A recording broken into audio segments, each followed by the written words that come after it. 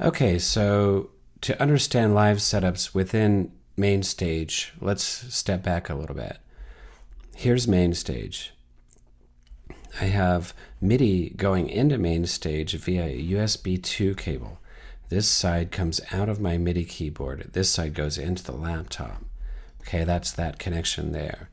I have a USB MIDI controller device. This is the one I'm using. It's a Roland PCR 800.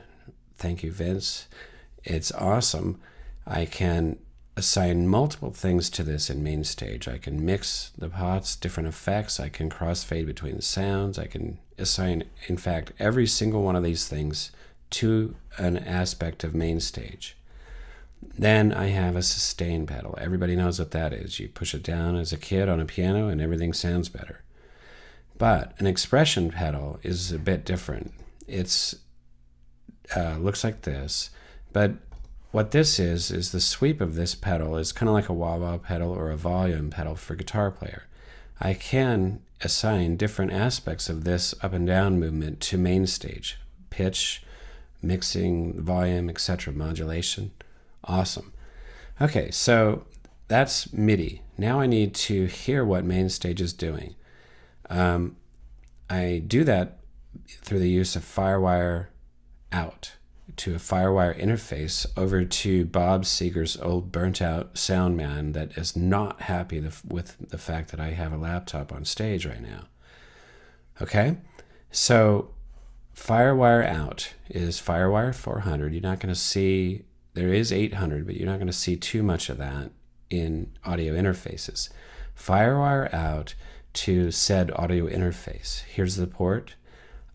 Then I send my left and right, 1 and 2, out to Bob Seger's burnt dude, and maybe take a microphone here and the drum machine from the drummer's thing here, and I can mix several different musical elements and send it out to a stereo pair to Mr. Burnt Angry Soundman.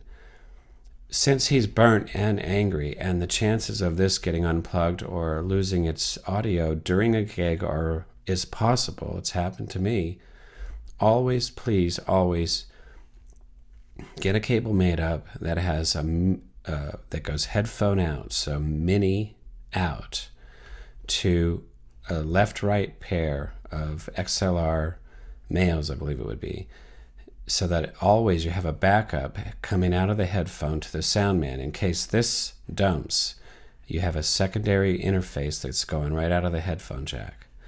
Okay, that's cool. But pretend that I just bought one of these new laptops from Apple. Guess what? No FireWire. People are so not happy about this, but it's not that big of an issue. You just simply have to have a USB 2 audio interface. And also, you could just run it old school headphone jack right out to the sound man. It sounds good. And in many ways, it's less damage. Okay, so let's just say, for instance, I have an old school keyboard. I do not want to look like I'm checking email or instant messaging my friends on the gig. I want to be bad. I want to be the rock star. I don't want a laptop even anywhere in sight. So what I do is I take my old school, and I need a way to trigger the computer with it, because on the back of an old school keyboard, there's no USB, SOL, no USB. It's just MIDI, expression, assignable, blah, blah, blah. So what do I need? I need this converter box here so that old school can talk to MainStage. And what it looks like is something like this. It's a MIDI converter box. Pretty simple.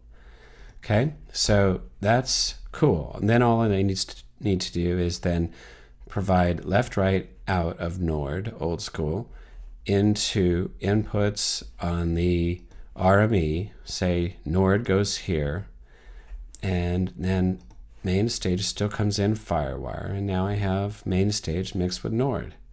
So these setups can be as complicated as you want.